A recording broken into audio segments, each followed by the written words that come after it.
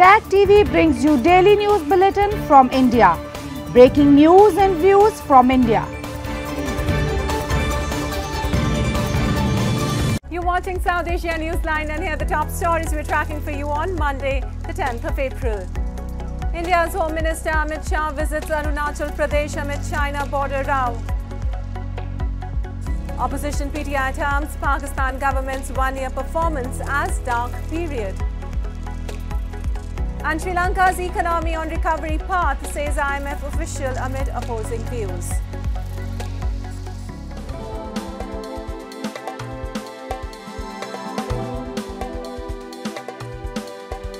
India's Home Minister Amit Shah on Monday visited the country's northeastern state of Arunachal Pradesh and launched the Vibrant Villages program in Kibitu, a village along the India-China border.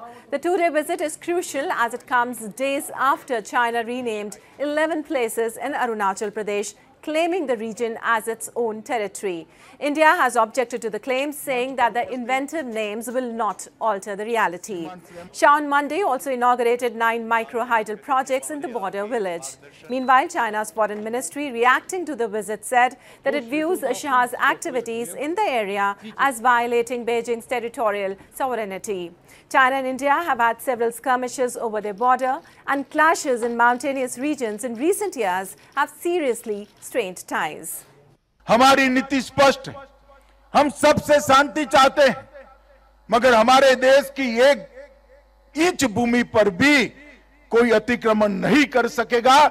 हमारी सेना और हमारी सीमा इसके सम्मान के साथ कोई समझौता नहीं कर सकेगा। ये हमारी सरकार की नीति है, नरेंद्र मोदी सरकार की नीति। Hospitals across India, both public and private, conducted mock drills on Monday to check the preparedness against the deadly coronavirus amid a significant surge in infections across the country. On the first day of the two-day exercise, dummy patients were brought from ambulances to hospitals following a protocol. The time duration till the patient gets admitted was also recorded. Health Minister Mansukh Mandavia visited the RML hospital in capital New Delhi to inspect the mock drill there. India logged 5,818 new coronavirus cases on Monday, taking the active case load to 35,199. Despite the surge in cases, hospitalization rate has still been low. Doctors have said not following COVID-appropriate behavior and the change in weather have contributed to an ideal environment for viruses to thrive. And after a year since Pakistan's former Prime Minister Imran Khan was ousted in a parliamentary vote, his opposition PTI party has issued a white paper and termed the ruling regime days as dark period. The 51-page document accuses PM Shehbaz Sharif's government of human rights violations, with details of police operation at Khan's Lahore residence and detentions of supporters. Statistics related to economic destruction and inflation have also been included. Imran Khan, in a video message, lambasted the ruling coalition for downward spiraling the economy. He also threatened to take to streets if re-elections are not held, as per court orders, which the government is reluctant to comply.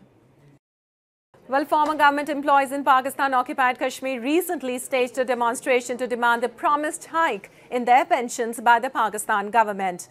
They accused Islamabad of being apathetic towards their plight. Scores of former government employees and pensioners in Pakistan-occupied Kashmir recently held a protest to demand a 100% increase in their pensions from the Pakistan government. The protesters lamented the soaring inflation has already shaken their domestic budgets, but Islamabad has remained apathetic towards their plight. They said they have been holding demonstrations since last year, but no official has come forward to even hear their pleas. वैसे भी आपका ये फर्ज आयद होता था कि किसी ने कहा अगर कोई मसला है तो आप उससे पूछ लें कि आप क्या चाहते हैं। तो मैं समझता हूँ कि ये भी हमारे साथ जाती है। चीफ सेक्रेटरी साहब ने आज तक हमारे साथ मुलाकात नहीं किया है। रोज करने कभी पेट्रोल महंगा, कभी डीजल महंगा, बिजली महंगी, सारा कुछ महंगा, तो तनख्वाहें और ये पेंशनें ये क्यों नहीं बढ़ा रहे हैं? हुकूमत अपने लिए सब कुछ कर लेती है और दूसरों के लिए कुछ नहीं करती। The protesters blamed, instead of providing any aid to the people in the already backward region, economic losses faced by Pakistan due to policy paralysis are also being compensated from territories under its illegal control. The International Monetary Fund IMF Senior Mission Chief for Sri Lanka, Peter Brewers, has said the crisis-hit island nation is on a path of economic recovery. In a video presentation shared on YouTube, Brewers said that after years of increasing economic problems and policy mistakes, Sri Lankan authorities have put together reforms to raise government revenue, stabilize prices and build up foreign reserves. It came amid concerns by opposition parties which are blamed that the government has been trying to satisfy the global lender without considering the ground reality. The IMF has approved nearly $3 billion bailout to the cash-strapped nation over the next 4 years. Sri Lanka is expected to kick off a reworking of part of its domestic debt this month, which aims to finalize it by May. And the buzzing sounds of the automatic needles echoed the halls at the International Nepal Tattoo Convention, which saw artists inking intricate designs on body parts of hundreds of enthusiasts. The 10th edition of the event, held over the past weekend, hosted a total of 97 stalls and received an overwhelming response in the country, where tattoos still remain a taboo. It featured a traditional black and grey as well as the Tibetan motifs amongst others. The convention brought together one of the biggest names from the tattoo world like Gaile, Yogi, Pepa and Colin Zombro, and Nepali artists including Binay, Bimal and Sri Kisi among others. It's still I can say like a taboo. Maybe like not lots of people are like so much familiar and common with the thing, you know. Even when I started, my parents, they were like not so open about the tattoos and everything. And slowly the mindset of people are changing and they are like now more open to it and they are taking it as like a lifestyle now. And thousands of devotees in southern India celebrated the wedding of Hindu god Lord Murugan by pulling a massive chariot in a procession. Take a look. A huge crowd of devotees took part in celebrations of the Panguni festival in India's southern Madurai district to show their devotion to Lord Murugan, the Hindu god of war, by pulling a massive chariot in a procession on Sunday. The festival is celebrated every year with great fervour to mark the wedding of Lord Murugan with goddess Devyani. It coincides with the month of Falgun or Chaitra as per the Hindu calendar.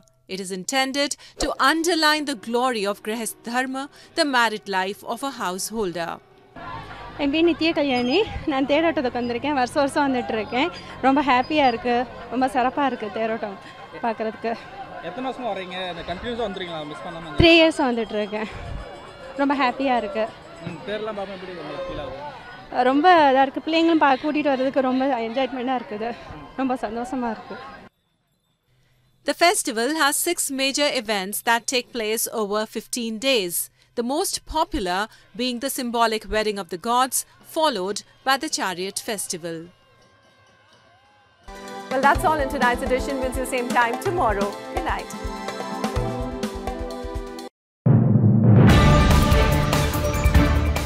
Tag TV brings you daily news bulletin from India.